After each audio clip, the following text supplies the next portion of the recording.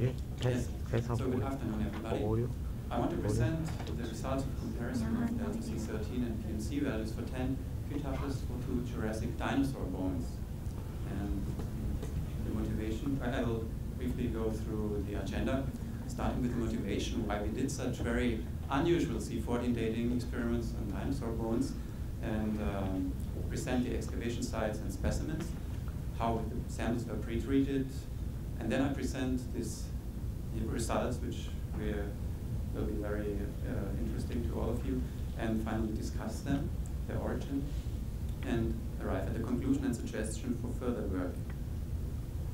C14 has been reported from Mesozoic, Paleozoic, carbonaceous earth material, and original biochemistry, soft tissue, has been reported in fossils, including dinosaurs. This is the work of Mary Schweitzer et al. And others. And we also have a report of Jurassic squid ink, which was verified as original eumelanin. Hemoglobin remnants have been observed in the Tyrannosaurus rex and in a mosasaur. Collagen and phestocalcine have been reported from a Jurassic Archaeopteryx. Now, what is the reason for these unexpected results? This was one of our basic motivations for following these C14 experiments. This gives you an impression of a Triceratops and Heterosaur deposit in Glendive, Montana Badlands, where we performed excavations. And this is a specimen of the Triceratops femur bone deposited on sand and clay. And this shows how such a bone is sawed into two pieces in order to extract samples from different points here.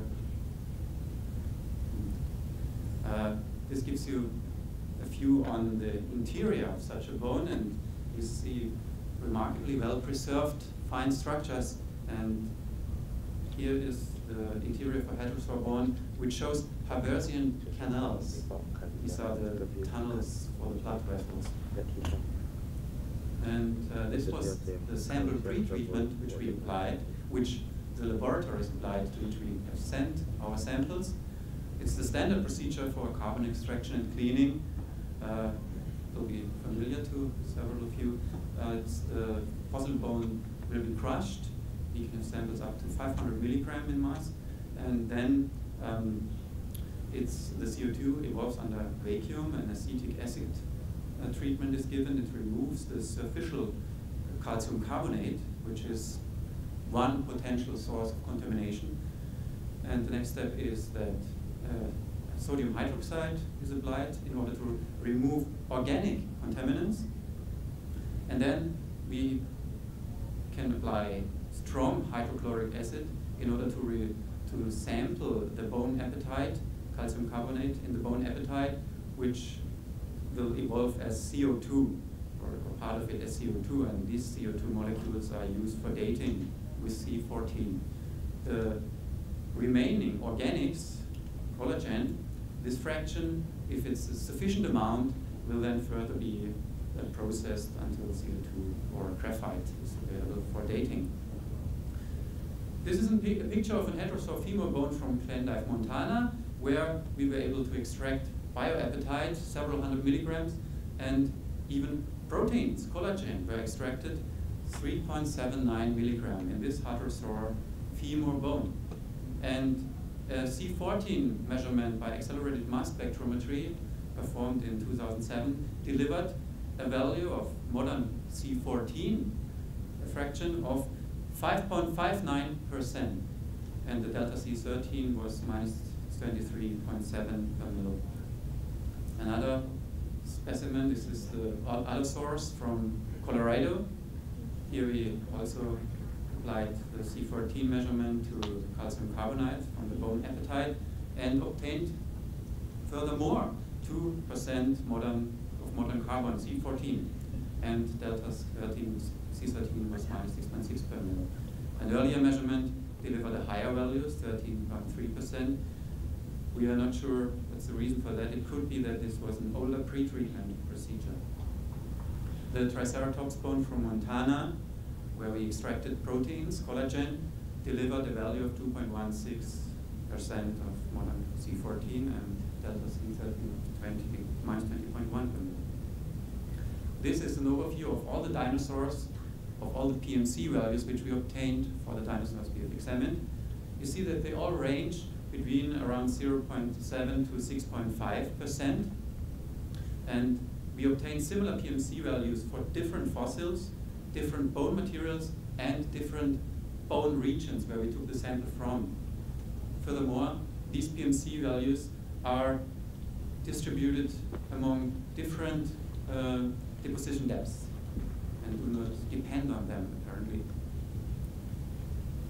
Let's look a bit more detailed into this overview. If we compare the results from samples of the same bone region, then we obtain a very good concordance between the PMC values. Here is an example of a Triceratops where we extracted both collagen and total organics of the same bone region, and we obtained around 1.5 and 2.2% modern carbon. So this shows all dinosaurs except one where we had used a very, very small sample and which delivered an unusual high PMC value. The next comparison of samples from the same bone region. This is from Hadrosaur. The one value is for total organics, and the neighbor value is the extracted humic acid, supposed to be a contaminant, and both show very similar PMC values. This example, that's a Hadrosaur. Both three samples stem from the same bone region again, and collagen and bioappetite, protein and mineral from this same bone region have concordant amount of carbon-14. And here is an Acrocanthosaurus from the same bone region. We obtain, in this comparison of organics and bioappetite, a very nice concordance. And here again, from the same bone region of the Hadrosaur, we compared the result of examination with accelerated mass spectrometer and beta mass spectrometer. The main difference is that the former can use only very small sample sizes and the later very big sample sizes. And of course there is a resolution difference between the two AMS being capable of measuring far less CO2, carbon-14. Now this is a summary of the dinosaur delta C13 measurements. And you can observe that the minerals from all samples have concordant delta C13 values between -3 and -10 per mil, with one exception. This one is not understood so far. Then we have the collagen, organics, and charred bone from exterior of the bone, and they all have concordant delta 13 values, C13 values between -17 and -28. This shows an overview of all the RC dating we did, not only with dinosaurs, but also with megafauna and with fossil wood and so on. You can read it. You see this is what you have already seen in the left half. And here are the PMC values obtained for mammoth appetite, for rhinoceros, so for megafauna. And this is for charcoal, fossilized wood, etc. And here we have the matrix on top of the Triceratops is also lying near to where we measured the Triceratops itself. And here are some values for amber, low but detectable C14, and they stem from the Cretaceous to Eocene. So megafauna have similar PMC as their dinosaurs, obviously, in our results here, and the plant fossils have consistently a lower PMC than the dinosaurs. I summarize these results from the dinosaurs. We have examined 10 different dinosaur bones from Upper Jurassic to Upper Cretaceous, and they have shown measurable C14 signals.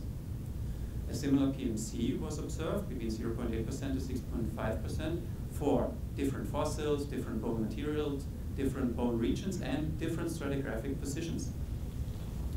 When the samples are taken from the same bone region, Then you obtain concordant PMC for comparing appetite and collagen, for comparing appetite and total organics. You see these values. And for comparing organics with extracted humic acid, with contaminant. And concordant PMCs for collagen and total organics. Furthermore, you get a good agreement between beta mass spectroscopy and mass spectrometer and accelerated mass spectrometer. Fourth result, the appetites from all samples have concordant delta C13 values between -3 and -10, with one exception, and the collagen, the organics, and shared bone exterior from all samples have concordant delta C13 between -17 and -28. And finally, megafauna have similar PMCs. Dinosaurs, plant fossils have less than them. Now I want to discuss the origin of these results, because surely the probability of contamination has to be considered here. We have the possibility that external CO2 is introduced as calcium carbonate via water diffusing into the bone, and external organic material like humic acid is well known. However, we believe that this probability is low because of the following reasons. First of all, we have observed that there's a PMC concordance of organics and of extraction of what you extracted as humic acid. And if the PMC value of this organics stemmed entirely from the contaminant, then we would expect an intermediate PMC between contaminant and the organics, which is supposed to have no carbon-14 at all. However, they were almost the same. Then we had this PMC concordance between the small sample size and the large sample size. Contamination, which might be very inhomogeneously distributed among the bone, would not deliver such equality. Then we have, which is most important, the PMC concordance of different chemical fractions: minerals, collagen, and total organics. And this is considered, according to Czakinski, as a very sure criterion that this data is reliable. Okay, and then we have delta C13, which is typical for C3 eaters. This is between -80 promille to -21, and we had -20. This is our result, and this one is our result, and this is where typically C3 eaters are lying. This is then considered as reliable for dating. Then the matrix on top of the Triceratops had a very low PMC value. If it were the reason for contamination, then it would have been necessary that a lot of material would have been deposited inside the bone. A huge contamination would have been needed. And furthermore, the same pre-treatment procedure as was applied to the dinosaurs was applied to the plant fossils. But the plant fossils delivered only less than 1% C14. So if contamination was at least to the amount of several percent not removable, this would have occurred in these plant fossils too. But here we see very clean samples.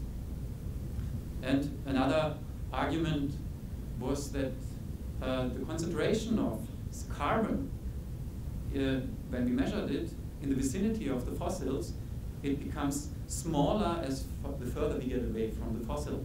And this indicates that the carbon is migrating away from the fossil, and not vice versa.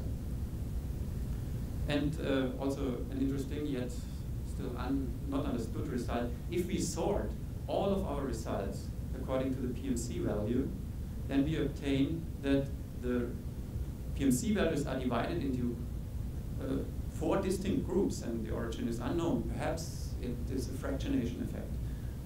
You find the same dinosaur, one fraction of the same dinosaur can be here or here, for example. Here is mainly the plants, and here you have megafauna and dinosaur, as you have here and here. However, inside these groups, you have a very, very good concordance. And this is unlikely that the contaminant would sort in such groups.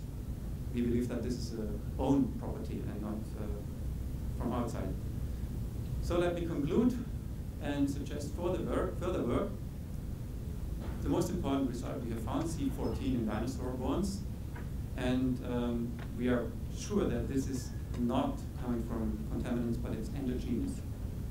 The results confirm recently reported observations of soft tissue, blood cells, and sequenceable proteins in dinosaur bones, and even writable ink in a fossil squid. Concordant PMC of dinosaurs and megafauna has been found, which has far-reaching consequences. The results can be explained by a rapid horizontal strata formation, as is observed in laboratory experiments with moving water. Further analysis of more dinosaur bones is recommended to confirm the finding of proteins and of C14. Samples from museums and field collections would be suitable. Thank you very much for your attention.